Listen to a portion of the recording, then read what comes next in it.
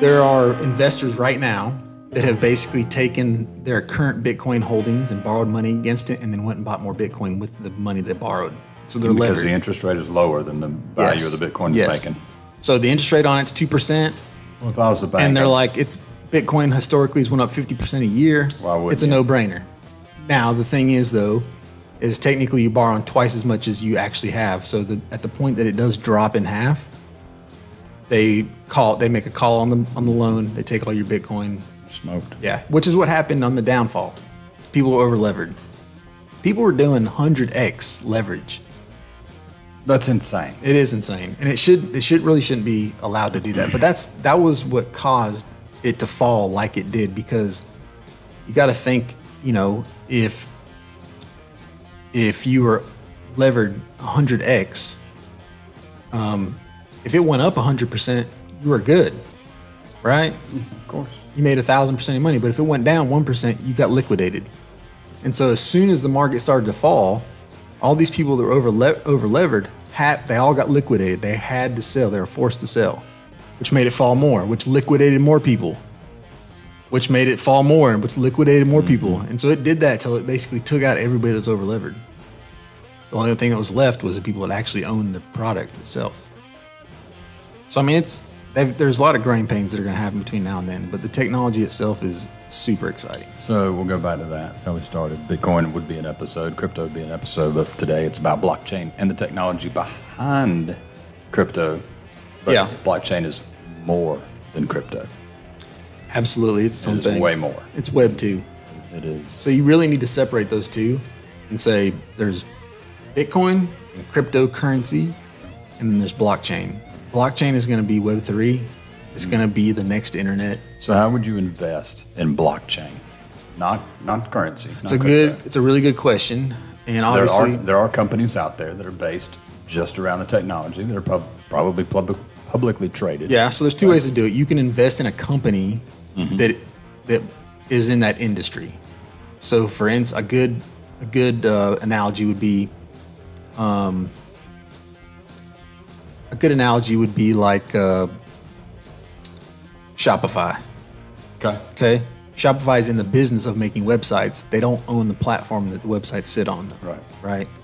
So that's a good analogy. If you invested in Shopify, if Shopify was around when the internet first started and you invested in that, you probably would have done pretty well.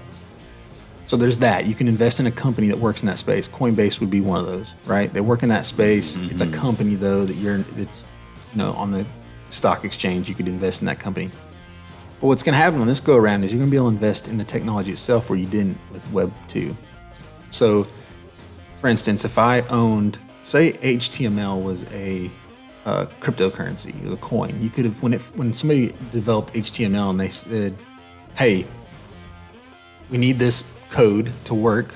For the internet to work, we need this code, but you can buy 1/21 millionth of this code." Or as much of it as you wanted to, but we're going to break it up in 21 million parts. And as the internet grows, so does your part, right? And then what comes along is you got the Googles and the Amazons and all these huge companies that built on top of that. What you would own would be worth everything, right? The 21 million would be worth the entire internet. It'd be worth Google, Apple, you name it, any business on the internet, that 21 million will be worth that. I don't know what the number would be right now, trillions, I'm sure. So whatever your part of that would be worth that. You could then sell it to somebody else. That's what's going to happen with blockchain. Now, not necessarily in the way, because you can't own the blockchain. The blockchain is just a process, but there are technologies that allow people to do things like these smart contracts. You have to do that through Ethereum. If me and you created tomorrow an NFT, that NFT would work on Ethereum. And the second I sold that to you, that transaction would then go through Ethereum, and you'd have to pay for that transaction in Ethereum. And a small cut of that goes to the people who basically keep Ethereum going. So smart contracts do not work without the crypto piece to it, period. Yes, that's the tricky part, because crypto is a kind of a broad term that gets confused a lot.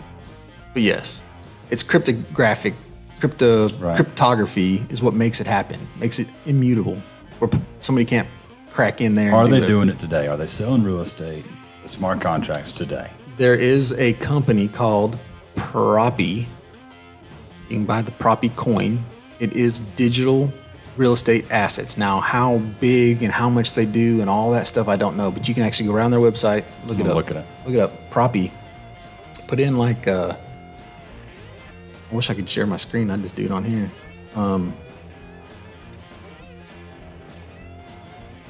So Proppy is a real estate transaction platform that empowers buyers, sellers, their agents, and escrow agents to close a traditional real estate deal entirely.